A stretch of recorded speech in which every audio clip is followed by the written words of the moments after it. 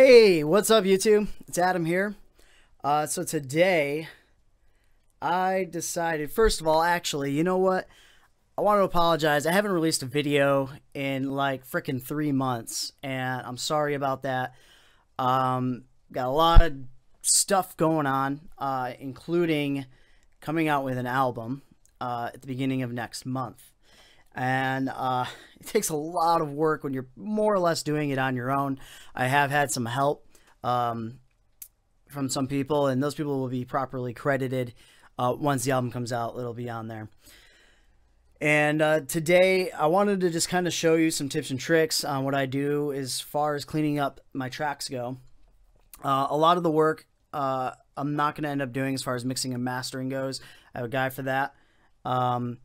He does a really great job, much better than I can do. He uses some different tools than what I use. So today what we're going to do, we're going to shrink this back down here. All right, there we go. So I use Adobe Audition CS6. It's a great program. It's been out. I've been using it ever since it was cool at it. And that was like 10 years ago. So I'm just so used to it. So I just stick with this program. It's crazy. Even after all this time, I still keep learning stuff about it. All right, so anyways, we got this vocal track right here, and it looks terrible. It's all over the place, as you can see. We have some noise here from the headphones that the mic's picked up. I like to turn it up really loud. So I don't know if you're going to be able to hear it, but let's just play here. You can't really hear it, but there's noise there. All right, so the first step is we got to eliminate this noise. What we're going to do, I'm just going to copy a little tiny section of that noise. All right, and we're going to right click here, and we are going to go to capture noise print. Bam. That's captured. We're going to click off of that because we want the whole thing to end up, getting the noise reduction that we're going to do. So we go to effects, noise reduction process. Bam. As you can see right here, that is what it captured. We're just going to hit apply. I notice this does a really great job. I'm more or less concerned with getting rid of the noise over the actual singing parts versus getting rid of it during the silence, because as you can see right here, it still gets a little bit, and I'm just going to end up silencing that. I don't know what this was. Probably cough. Yeah, a little cough clearing the whole throat before you start singing. So we're going to go, now what we're going to do is to continue cleaning this up, we're going to go, let's just see what that is. I like to keep the breaths in. So that's a breath right there, but there's a little spike right here. All right, so we're going to highlight all that. We're going to right click, we're going to go to silence. Bam. That part should be silenced. There's probably another cough right here in the middle. Yeah, me just clearing my throat before I start up the next part. I ended up doing this all in one take. And I actually haven't listened to this yet, so I don't know how good it is. But it felt really good when I sang it, so I'm probably going to stick with it. All right, we're going to clean up the rest of that. Silence. Okay, good. Now, as you notice, this track is all over the place, right? So it's probably going to sound a little unbalanced because when you look at my guitar track here, it's pretty even except for a nice loud part here that comes in towards the end. So we want to balance that out a little bit. There's a great easy tool here on Adobe. You go to effects, and then, well, my mouse is dying. Okay, go to special, and then we're going to go to vocal enhancer. All that really does is it just kind of lines up the track a little bit. So we're going to wait for that to process. We'll be back in 20 seconds. Take a little vape break in the meantime. All right, so we're back. Look at this beautifully lined up track volume-wise. There's a little something right here. I don't know what this is. It might be like a weird something with my voice. I might end up just silencing it. Let's see. It was just a little spike. It was probably a clip. I'm going to leave it there. It doesn't sound like it's anything crazy. Okay, good. So now we have a pretty much a nice cleaned up track here. Next, we're going to put on an equalizer. There's a great built-in one here in the 30 band. Lead vocal, presence, and clarity. Very minor EQ effect. Just kind of separates it out. You want to have an EQ on all of your tracks.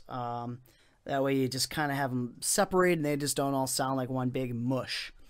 All right, so we applied that. Now what we're going to do is I'm going to go through and I'm going to do a multi-band compressor. I just like using the Pop Master preset that's in here. It does a great job. So we'll be back in another 20 seconds. All right, we're back again. So look at that. Bam. And it's nicely capped off at -1 decibel, so we're not going to get any clipping in this track. It's turned it up as much as it can go. All right, so we have that. Now, I like to have a little bit of reverb. I have a preset that I've made. Go to reverb here, full reverb. This is really all about preference. I used to use a preset in here, which I believe was one of these medium concert hall ones. It was at like 25 or 30% reverberation. The guy that does my mastering for me, he's done one song for me so far. It was at, you know, the original one. He says it's just too much. It kind of drowns out my voice. That track, I'm going to leave it in there just because it was so much work and I would actually have to go back and redo the whole vocal track on that. But anyways, let's get back on point here. So I turned it down to about 10%. I'm basically trying to just, I'm not actually fully mixing the song because the guy is not just mastering it for me, which is usually how it goes. He's going to actually do some mixing. I'm just trying to take off a big chunk of the workload is with the mixing because he's going to go ahead and he's going to replace my drum tracks out.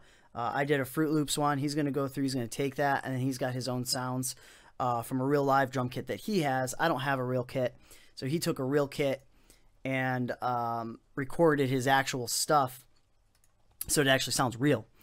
Being that I'm doing this whole album and writing all of the tracks, programming it is the best way, as I don't have a real kit. So eventually, hopefully, I will get one when I have the moolah. So if you would like to see me have that, go ahead and click that little support button down there and donate some money. I would not mind at all. It would definitely just all go towards my music making here. All right, so when you add the reverb, it brings it down a little bit. It does kind of misalignment, but you know what? I'm not mad about that because you know what? These parts right here are supposed to be quieter, and this part right here is supposed to be louder. So let's see what this sounds like. I'm just going to play a little snippet just to, you know, give you a little clue. It's a part where it really kind of winds up here near the ending. So, by the way, this song is called Lullaby. I believe I'm going to make this the last song in the album. I have not taken a look at all of the songs that I have for this album yet and listened all the way through. I'm going to do that once I get everything back from mastering and decide then on the exact order of, you know, where the songs are going to go. So here we go. Let's take a listen. Open your eyes and dream today.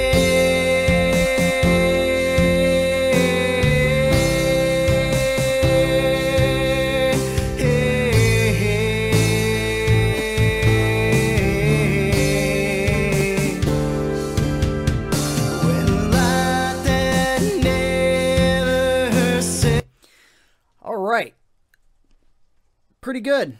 Not that bad, right? We're going to do something real quick. We're just going to do some undos. I want to show you what it sounded like before. So here's the original track. Let's go through. Let's see what it sounded like before all that. Your eyes and dream today.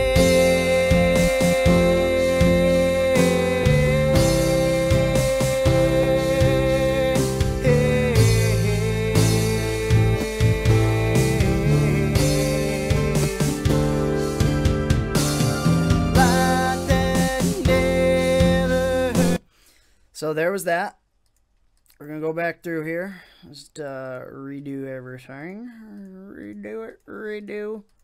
Redo. I should really just use the shortcut. Okay, there we go.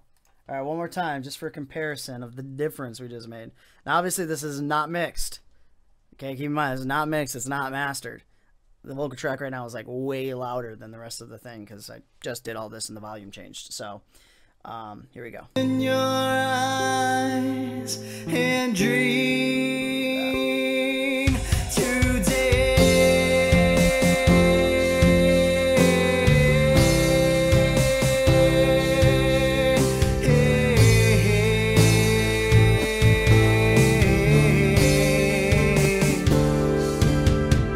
When light that never said. All right.